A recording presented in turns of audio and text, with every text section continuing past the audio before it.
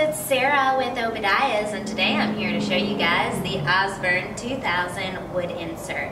Anything titled a wood insert is going to be designed to be installed into a masonry application and possibly a prefabricated fireplace if your owner's manual states that you can place a wood insert in there, and also assuming that you have enough space to fit the insert inside. So this model is going to be EPA 2020 approved, but it does not meet the tax credit. This is shown in all black. You can also get the door in nickel, and you can also, so this is the low profile surround. They do have the higher profile surround as well that would go taller. So you kind of just want to measure your opening around your fireplace insert to see what's going to fit your needs the best.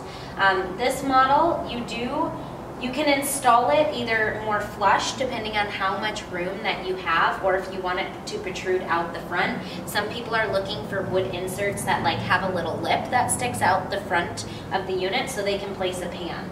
So with the Osburn, you can kind of slide it back and have it more flush, or pull it out and have it more protruded.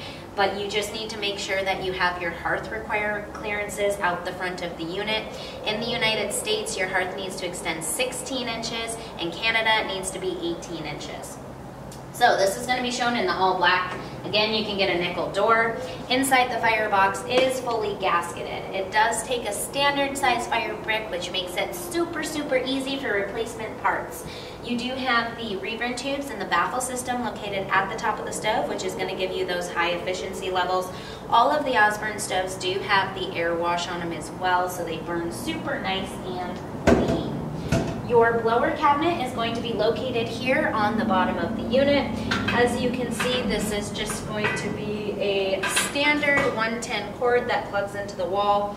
I think this is like a 6-foot cord that it comes standard with. You can also opt to have this hardwired into a switch on the wall as well. All of the Osburn units, their blowers do operate on that snap disc. So I think you got to hit about 250 degrees before your blower will actually kick on.